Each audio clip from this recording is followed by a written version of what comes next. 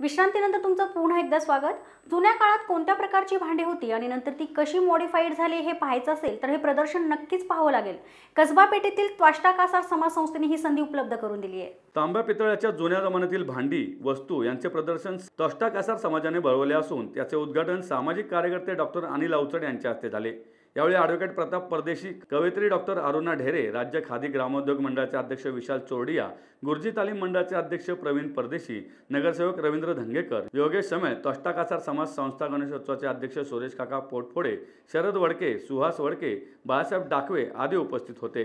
100 वर्षापूर्वीचे घड्याळ, 110 वर्षापूर्वीचा कंदील दिवा, आजीची तांब्या पितळाची अस्सल भातुकली, वाईच्या प्रसिद्ध महागणपतीचा 50 वर्षापूर्वीचा मुकुट, माप, घंगाळ, बंब, पानपुडा, पान सुपारी ठेवण्याचे पात्र, पाणी पिण्याची विविध प्रकारची भांडी, स्वयंपाकाची भांडी, लंगडी, आप्पे पात्र, मोदक पात्र, इडली पात्र, किसनी, शोभेच्या वस्तू यांचा यामध्ये समावेश आहे। त्वाष्टा कासार समाज संस्थेच्या रौप्य महोत्सवी शतकोत्तर वर्षानिमित्त हे प्रदर्शन आयोजित करण्यात आले आहे। यामध्ये सुमारे 50हून अधिक कारखानदार सहभागी झाले होते।